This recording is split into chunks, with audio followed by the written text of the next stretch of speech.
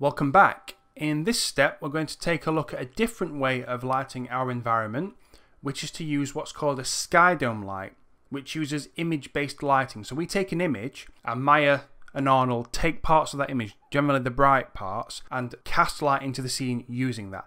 It's a really good way of creating naturalistic looking scenes, or if you want really cool looking reflections in things like metallic paint or something like that. Okay, so let's give this a go. I'm just going to turn that off, and then I want to find and delete my directional light, because this new light is pretty much going to do the job that the directional is currently doing.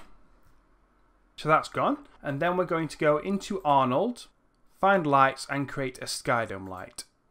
There it is. By default, it's just kind of lighting everything with this white colour, which is fine and sometimes is useful, but it's not the effect that I'm wanting. We're going to load in a HDRI image so that it lights things a little bit more naturally. In order to do that, we're going to click on the little checker pattern next to the colour for the light.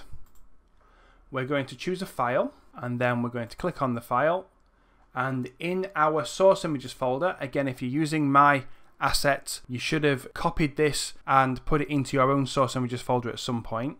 Otherwise, feel free to find your own HDRI image. So it's HDRI_forest. You can see there's a preview of it. It actually looks better in the scene than it does there. So we'll click on open. And just so we can see it a little better, let's zoom out a little bit. And we'll just rotate around. You can see it's just a nice little wooded area. It's beautiful. And this is now adding lots of light to our scene. What I want to do, though, you can see there's the sun there.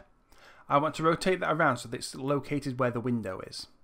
So I'm going to select my SKYDOME light, turn on my rotate tool, and then I just want to get in nice and close here.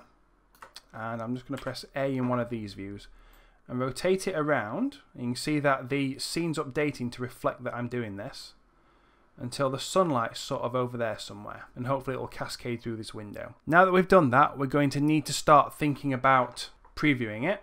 So I've still got my Arnold renderer being previewed up here, so I'll just press play to let that start going. And as this render's coming through, you can see that it's giving a much more natural look to the scene of light cascading through the window, falling across the scroll. It's pretty nice actually, I'm quite happy with it. If however you decide that you're not a fan of certain parts, then that's where you can make changes. So perhaps you think it's a little bit too bright, so you might knock the intensity down a little bit. So let's try something like 0.6. That does seem to be a little bit nicer. And if you wanted to try to get a cleaner set of shadows, you could also try upping the samples. As this is mostly for preview purposes, I'm not going to do that. I think what I'll do at this stage is just find an angle that I like, let it render out, and then we will move on to the next step. So let's just stop this rendering for a sec, find a nice angle. That's kind of nice. And we'll just give that a minute to render. That's the rendering done then for this particular version of my lighting. I think it's come out pretty nicely, and it's something that for a different type of project I would maybe try. If you wanted to get the lighting to look even more believable, you could create some other walls.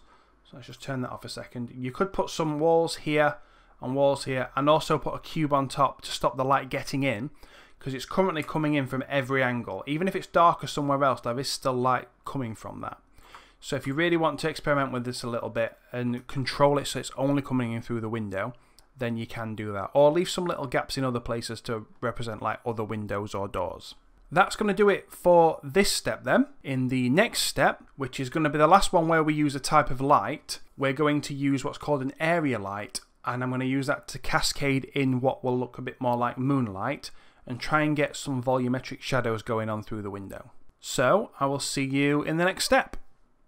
Game Dev Academy is graciously supported by these absolute legends.